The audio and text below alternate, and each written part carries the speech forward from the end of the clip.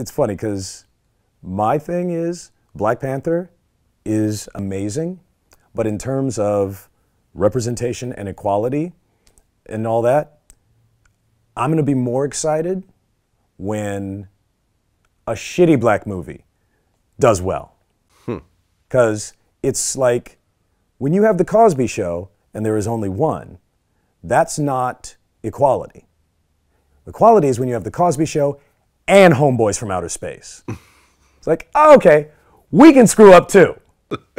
Because the thing, before Black Panther opened, we were all holding our breath because we knew if it stank, there would not be another black leading hero movie for a decade.